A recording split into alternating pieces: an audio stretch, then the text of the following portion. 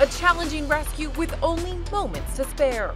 Dramatic footage shows a member of the Coastguard in the UK fighting against 6-foot waves while he attempts to save 2 men clinging to rocks. Rough seas made it almost impossible for a lifeboat to reach the stranded men. A helicopter crew was called in and captured the incredible video.